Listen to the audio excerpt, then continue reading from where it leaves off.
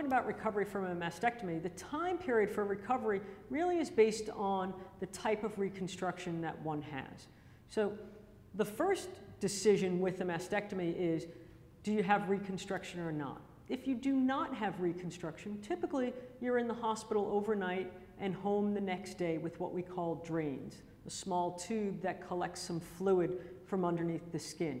That drain usually stays in about a week or so. But again, we're not operating on muscle, so pain is not really an enormous factor here.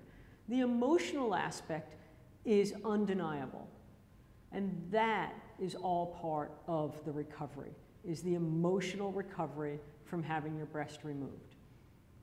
With reconstruction, it then depends on what type of reconstruction you have.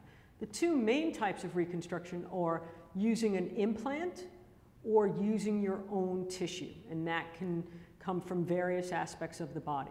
So that's really the main types of breast reconstruction. If you're using an implant, you're in the hospital for a day or two and go home with a drain, a small tube that collects some fluid. You're out of work several weeks.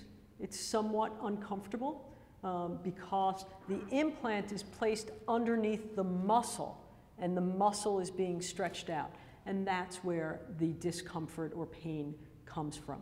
But again, with pain medication, it's very tolerable.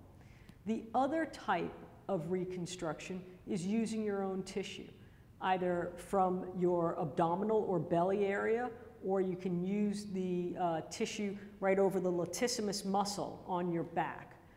With that, the recovery and the discomfort is from what we call the donor site, where we got that tissue from, not the breast area. And that's really where the discomfort and pain come from.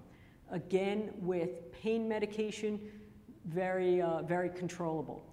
Most women are out of work for several weeks, perhaps up to 6 weeks with that type of reconstruction.